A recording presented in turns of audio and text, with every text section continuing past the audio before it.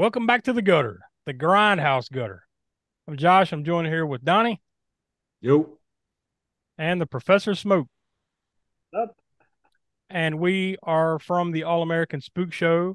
And every Monday at 6 p.m. East, we put out new podcast episodes. But we also, every week here, have something going on here on the YouTube channel. And it's that time again for Grindhouse Gutter, where we let the professor choose something that kind of would have played back in the old Grindhouse days, the drive-ins, the B movies, just that type of fare. So it's October, so I think the title that you picked this month is quite appropriate. Yeah, we're gonna go with Monsters Crash the Pajama Party from 1965. This is the DVD that Something Weird put out for it, and it's definitely more along the lines of the drive-in market than the Grindhouse for this one. But like you said, we kind of combine.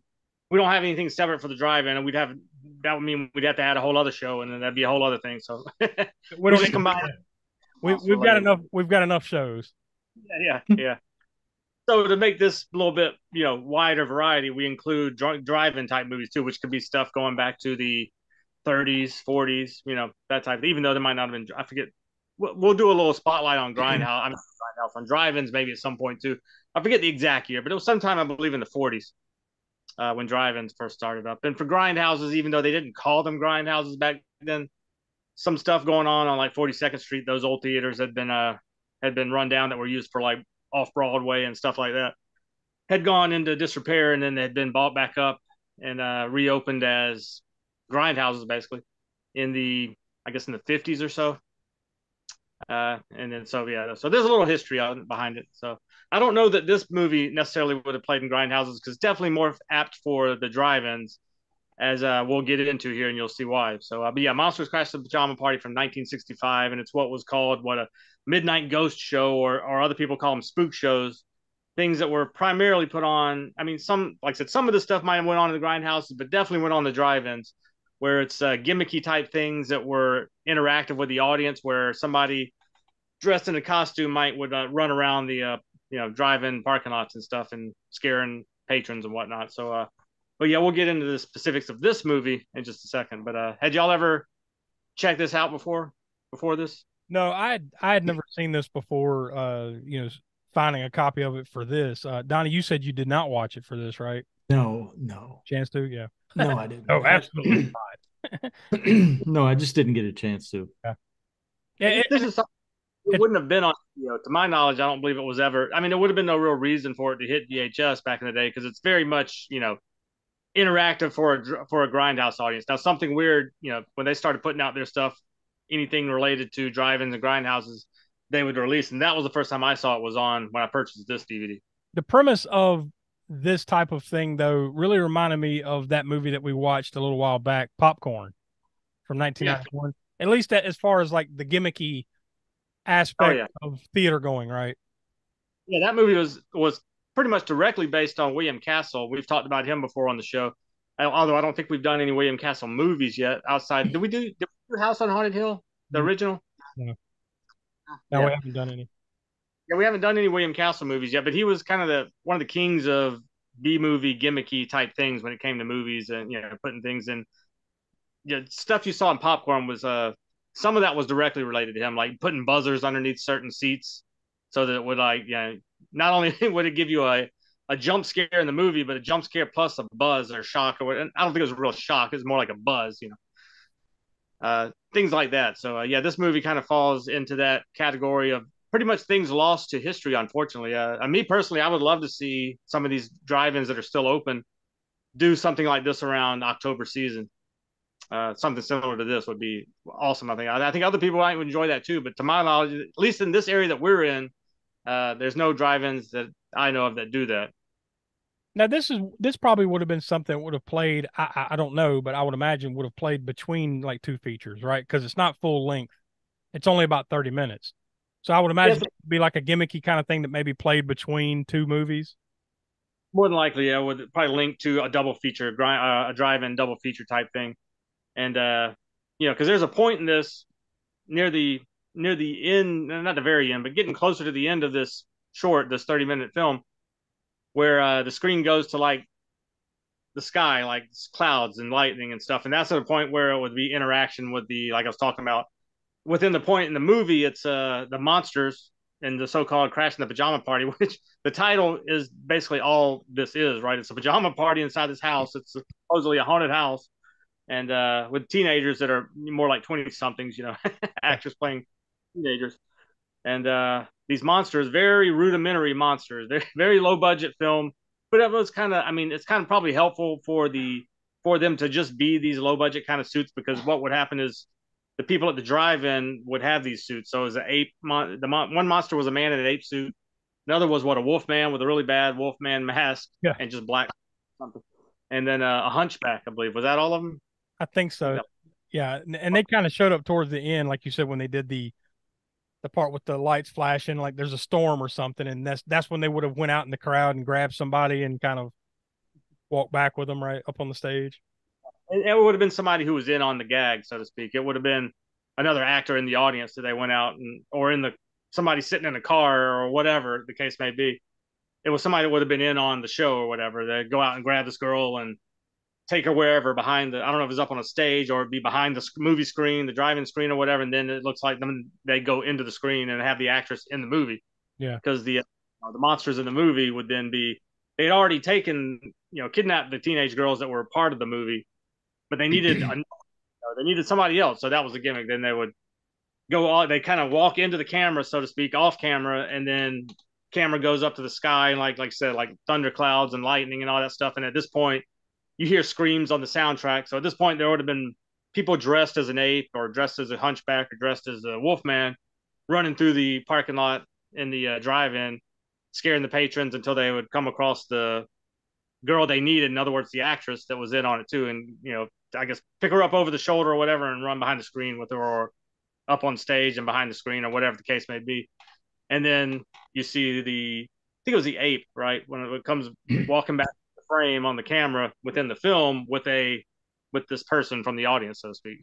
And then the end of the movie conclusion is just basically them kind of running around or whatever and zapping them with the with whatever that ray was supposed to be, right? Yeah. To me, like, this is total gimmick. Like, there is no real value in watching something like this. I mean, other than the novelty of it and what's the word I'm looking for? The nostalgia kind of thing.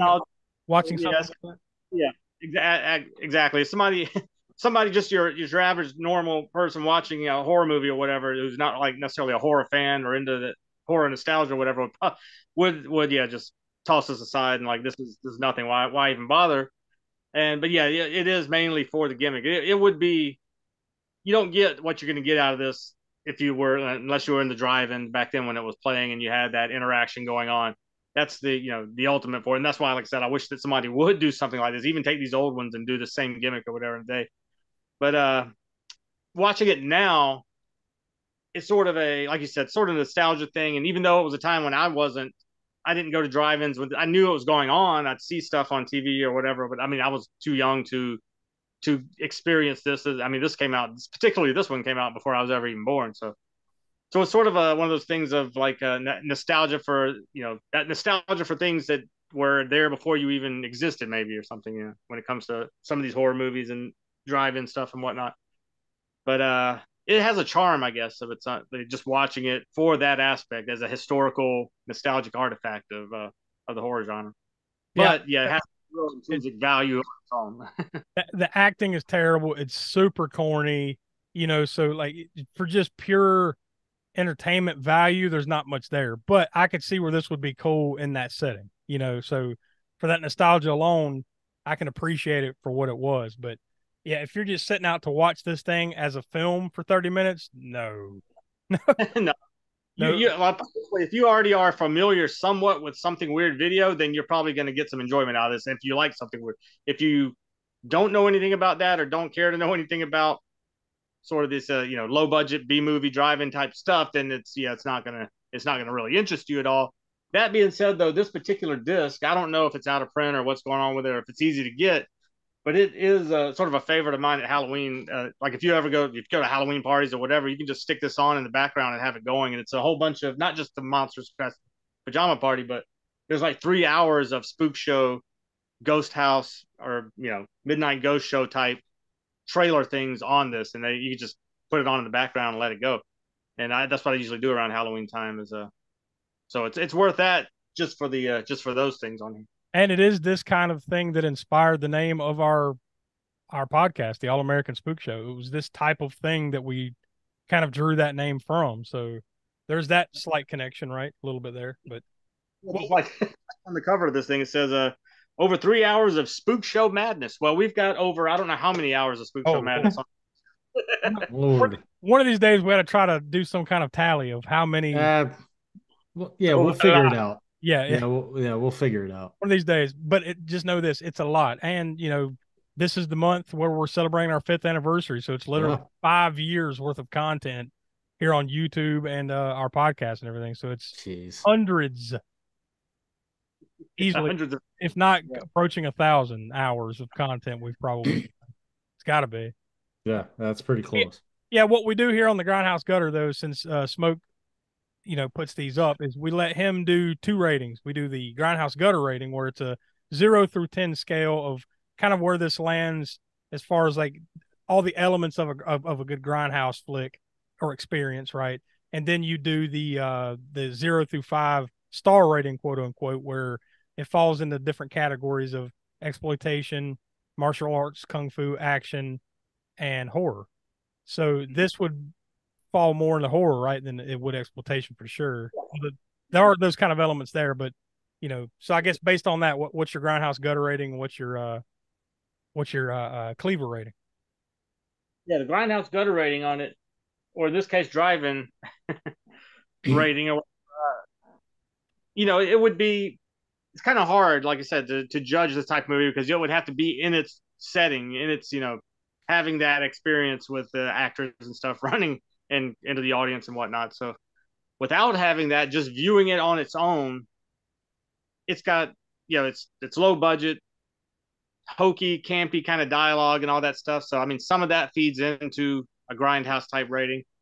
I guess I'd give it 3 outside of that experience. Now, if you were experiencing this, like I said, if somebody were to put on a show at a drive-in and put this on and have the experience of the actors running out, it would probably get a 4 or so at least.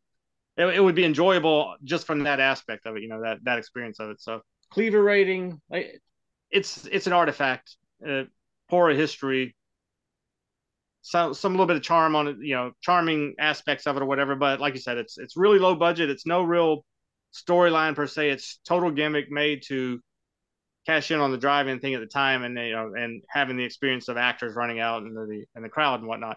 So without any of that, it's just going on an artifact of horror history, so to speak. So, and that's not enough for most people to even watch it once, much less watch it a second or third time. So, I guess the Cleaver rating, I'll go with it based on that. Like I said, not having the drive-in experience with it, just watching it on your TV or whatever on your home. Probably echo almost the that rating. I give it. I'll go with I'll be generous and give it a 2 Cleavers because again it has a little bit of charm, but you have to like really be into horror nostalgia, spook show nostalgia, drive-in nostalgia, whatever, to get enjoyment out of it, because other than that it's just going to be boring to you completely. So, yeah, it's not and you're going to watch more than once, like you said. One viewing, just for the historical appreciation of it, and that's probably it. Or if, like you said, just play it in the background during October or something, just to have something kind of going. So there's that. 2 is very 2 is me kind of taking into aspect of it being in a theater, in a Grindhouse, and kind of seeing it, because like I said, that would boost the rating if that were the case. But yeah, it's a little bit generous, but 2 it is, I guess. All right, so with that being said, what's next for the Grindhouse Gutter next month? So yeah, this will be coming in at the end of, after we've already done The Exorcist and the new Exorcist that's in theaters. This will sort of ride the coattails of that. It's going to be Abby. So it'll be our first blaxploitation movie, and it's also a horror movie, and it's also an Exorcist ripoff. So, so it's got 3 of those things going for it. And for me personally, I haven't seen it in a long time, since probably mid-'80s or late 80s or so. And I've seen it recently, and trust me, it's batshit crazy. Go check this movie out. You don't want to miss this. I think it's going to be a fun time to talk about that one. So that's it for this month. So for Will, who couldn't be with us, Donny Professor Smoak, I'm Josh. We're from the All American Spook Show, and we'll talk to you next month. For Abby.